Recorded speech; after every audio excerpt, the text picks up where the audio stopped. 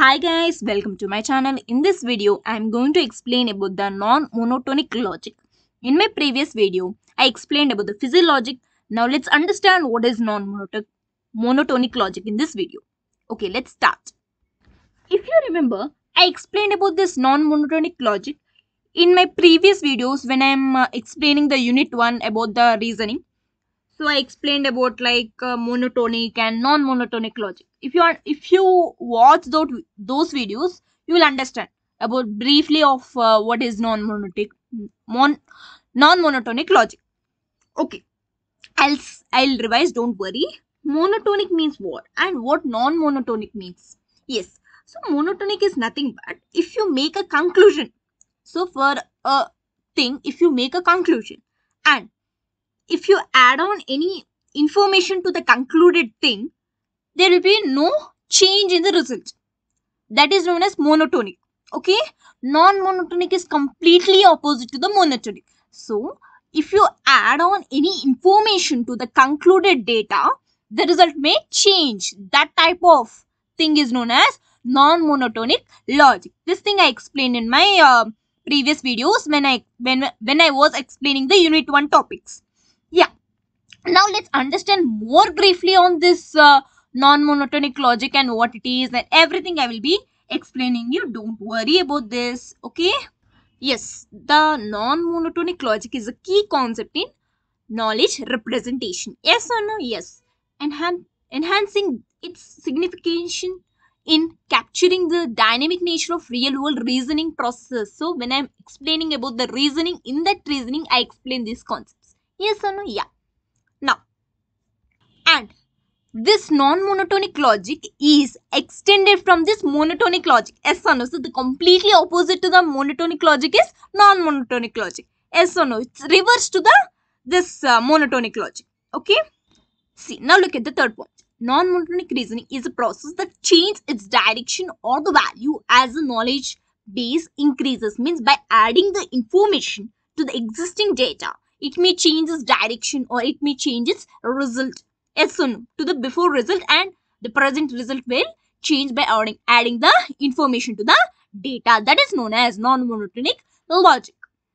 And this non-monotonic logic is also known as NMR. Means it is non-monotonic reasoning. As or no, it's simple.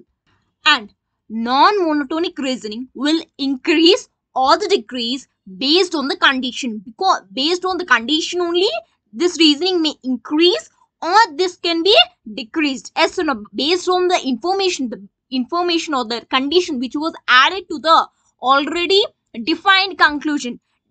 Depending upon the added information on the result will be based on. Yes or no, the information which we have added to the conclusion, it is completely based on the information which we have added. Yes or no? Yeah. And this will be completely depending upon the assumption, what the assumption we have done to the conclusion. Yes or no? It will change itself with improving the knowledge or the facts. By adding the facts or the knowledge or the information to the thing, it will be changing by itself. Okay, now let's see this example so that you can understand more clearly. Yeah, consider the bowl of water. Okay, take a bowl of water. If we put it on the stove and turn the flame on it, it absolutely boil hot.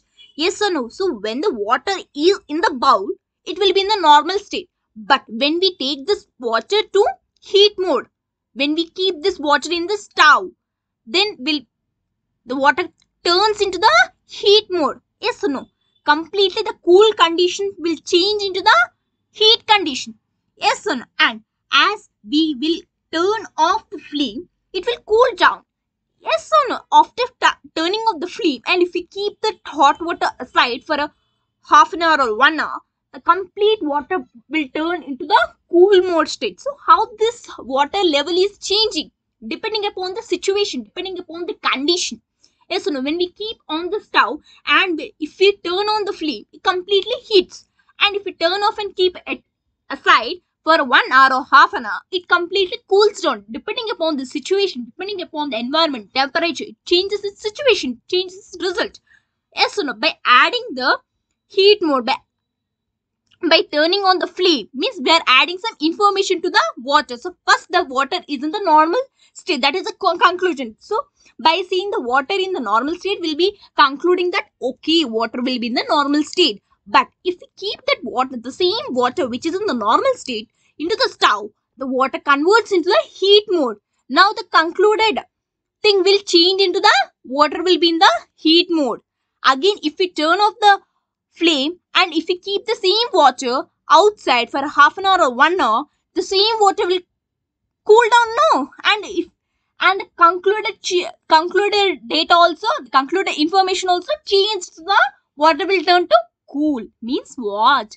Depending upon the situation, the water condition will be there. As soon as, so this is also one of the best example for this non-monotonic logic. Let's see one more example, which is a popular example now. Yeah, this is a very popular example. Yeah. Now look at here. You all know what the bird will be doing. It will be fly. Yes or no? All the birds will fly. Yes or no? Yeah. So here they have said that bird will fly.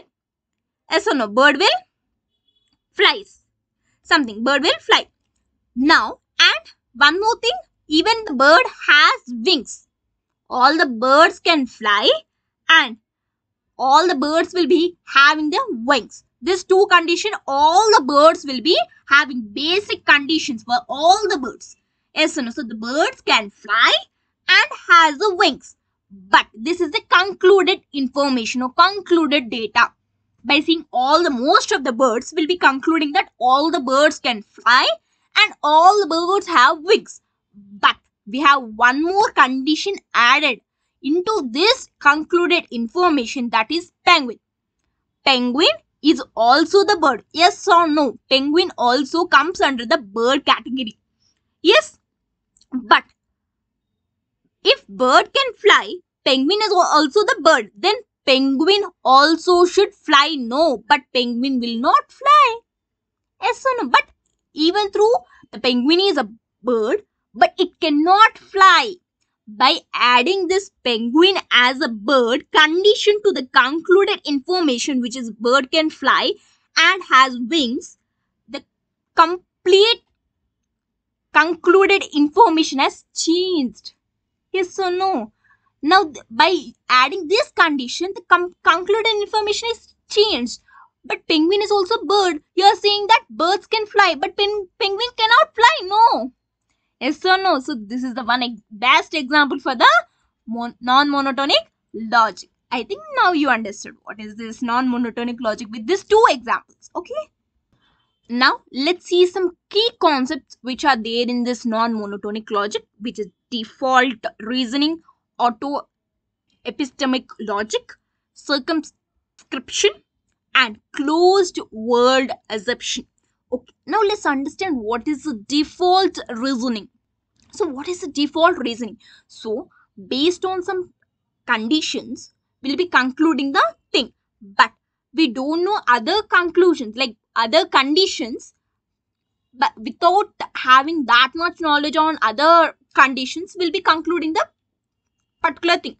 This example only, without knowing that penguin cannot fly, we have concluded that all the birds can fly. Yes or no? So that one, it's a default reasoning. By default, we'll be considering that most of the birds can fly, so that we have declared the conclusion as birds can fly. But we don't know that penguin is also bird, but penguin cannot fly. Yes or no? Okay. Now, next one is auto epistemic logic. So in this, they are saying that we have to extend this model logic to allow this reasoning. Okay. Now, circumscription. So what is this circumscription? So what is the circumscription? So we have concluded that birds can fly. Without knowing that about the penguin, we will be concluding that birds can fly. So if we don't know that penguin is a bird but penguin cannot fly, that information, we will be concluding that birds can fly. Yes or no? So without knowing the penguin's information, without knowing the extra information which we have to add to the completed conclusion, we will be thinking that the concluded information is correct and it's proved by everyone. Okay? Yeah. Now, next one is closed world assumption.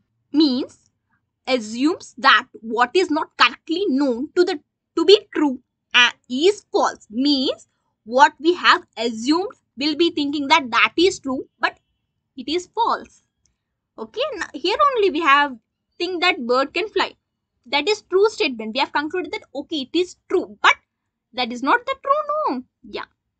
So what is happening here? Lack of knowledge. Lack of knowledge. Most of the people will think that like open world will be as if like most of the people will assume that birds can fly, but they don't know about this penguins. Yes or no? Penguins cannot fly. So this is basically depends upon the lack of knowledge. Okay, lack of knowledge of people. Okay, now let's see some applications in this non-monotonic logic, which is handling the incomplete information, modeling the human resources, expert systems. Now, let's see what is handling the incomplete information. Non-monotonic logic is useful in databases and AI systems. So, mainly this non-monotonic logic is helpful for the databases and AI systems. Yes, so where they will be adding the extra information later. So if we see the database of the particular college or the school, they will be considering that okay, we have the strength of the students has like 20 members, but after a few days again 5 students added to the data which was already created, which is 20 students. Again the 5 students was added. Yes or no? So this scenario will comes under the school premises. Yes or no? So this is also one type of a non-monotonic logic. So in the AI systems also, so where not all the information is available. So all the information, all the correct information is not available. Incomplete information will be handling in this, allowing the systems to make. Okay, so the new data, if the new members, new students will come to the school after once created the strength, everything was completed. Again, if the 5 students again added to the database, every database will be disturbed. So this is incomplete information. So this is one of the application. Now next one is modeling the human resource reasoning. So this will completely depends upon the human common sense. Like it completely depends upon the new evidence. So if you make any conclusion, it should have some evidence for that conclusion. So if we have evidence, we can define the conclusion perfectly. And if the again the new information will come, we can show this evidence. Yes or no? So that is one of the things. And one more is expert system. So that's it about this non-monotonic logic. It is as simple it is. No need to worry about this. It's very easy. Okay, if you understand, it's very easy, simple. Yeah, you can write in your own words. If you understand the main what is this non-monotonic logic, you can write by your own words. Okay, that's it for this video. I think you understood about this non-monotonic logic. But if you have still any doubts in this non-monotonic logic, be free to comment in the comment section. And that's it for this video. Thanks for watching. Let's meet in the next video.